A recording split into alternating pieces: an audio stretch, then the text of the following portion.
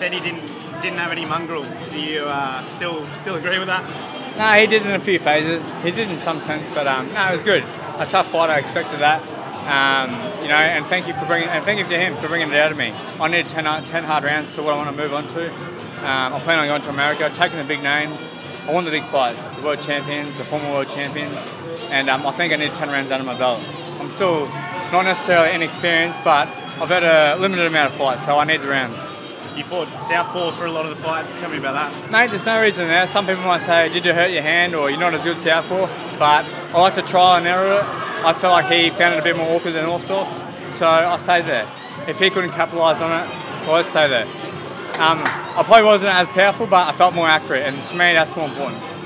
George Kambosos, tell me why you like that fight. Mate, I want the fight. You know, he didn't mind calling me. He didn't mind saying Jackson was the #1 super-featherweight a few weeks back. So, you know, a little bite back of that. I'll prove I'm the #1, and you know, it's his big brother.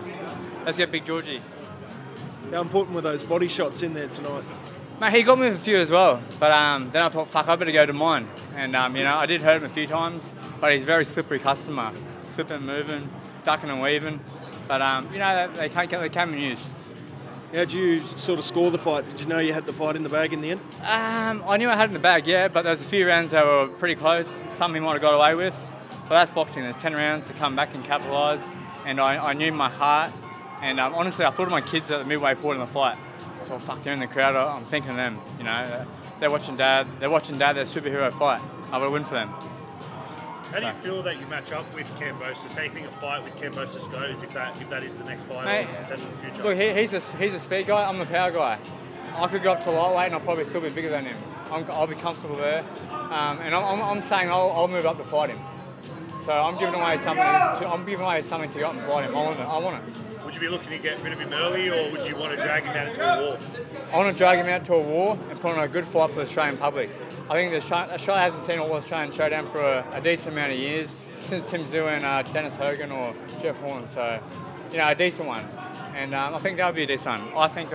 I'm a somewhat former world champion, in a sense. I did beat Navarrete, and he's a former world champion. So it makes sense to make the fight, and that's put a big fight on for the Australian public.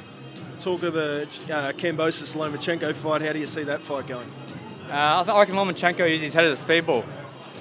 Yeah. Right. Thank you, mate. Thanks.